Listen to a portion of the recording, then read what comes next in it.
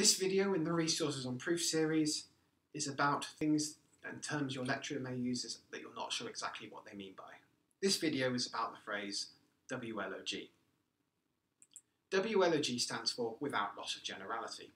Let's see an example of how it's used in something like your lecture notes.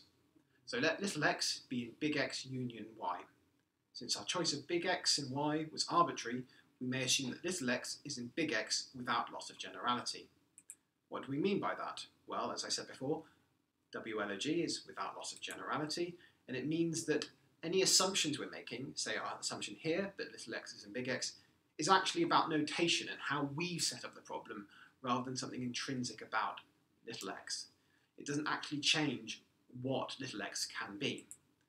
This means that any deductions we do about little x, in this case with the assumption that little x is in big X, would also work for little x in big Y.